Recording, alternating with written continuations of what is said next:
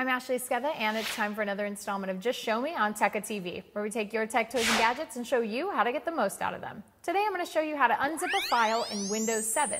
So if you've received a zip file from somebody via email or a flash drive, you probably want to get in there and get those files out. So let's find out how we can do that. So you can see on our desktop we have a zip file here with some photos. And there are two different ways to unzip a file in Windows 7. The first one is you can double click on the file itself. It will open up a new Explorer window and it will show you the contents of the zip file. Now to get them out, you want to highlight them and drag them to where you want them to go. So you are basically making a copy of what's inside the zip file and moving them to another location.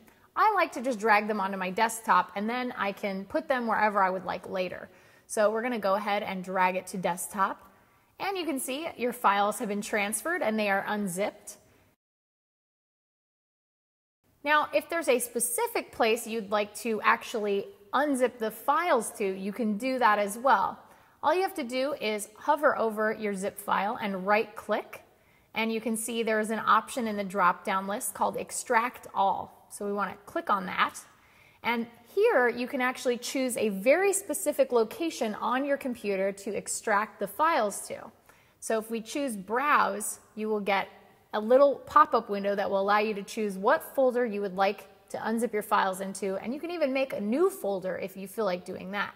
So I'm just going to pick Desktop, and I'm going to click on OK. And you'll see that it will say files will be extracted to desktop. And we can hit Extract on the bottom right. And you'll see a pop-up window showing you exactly where your files are, and so you can get at them even if they weren't extracted to the desktop. And that's how to unzip a zip file in Windows 7. That's been Just Show Me on Tekka TV. Be sure to check out tekka.com for all of our other content, and we'll see you next time.